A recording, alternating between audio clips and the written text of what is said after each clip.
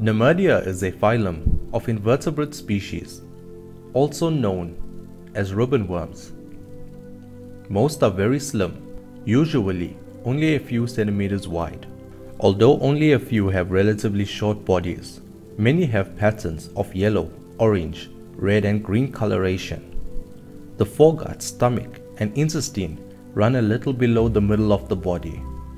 The anus is at the tip of the tail and the mouth is under the front. A little above the gut is the rhyncycle, a cavity which mostly runs above the middle and ends a little short of the rear end of the body.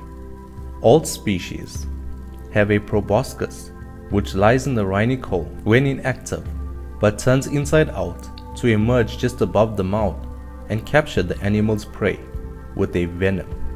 A highly extendable muscle in the back of the rhyncycle pulls the proboscis in when attack ends. A few species with stubby bodies have suckers at the front and back ends, which they attach to a host.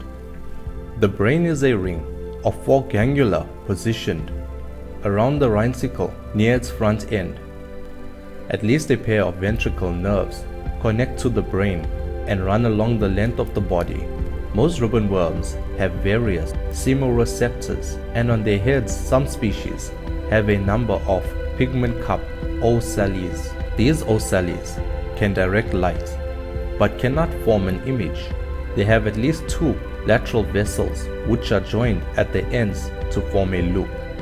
These and the rhyncycle are filled with fluid. There is no heat, and the flow of fluid depends on the construction of muscles in the vessel and in the body wall.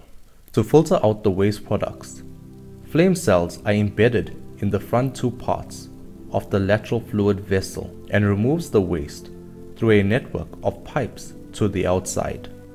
All ribbon worms move slowly to glide on the surface of a trail of slime, while larger species uses muscular waves to crawl, and some swim. A few live in open oceans, while the rest find or make hidden places on the bottom. A dozen species inhabit fresh water, mainly in tropical and subtropical waters, and a dozen species live on land in cool, damp places. Most ribbon worms are carnivores, feeding on clams and crustaceans. A few species are scavengers. They have very few predators. 2 species are sold as fish bait. In most species, the sexes are separate, but all the freshwater species are hermaphroditic.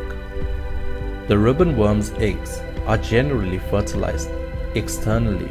Some species shed them into the water, and others protect their eggs in various ways. Thank you guys for watching. Stay safe, and I will see you guys on the next one.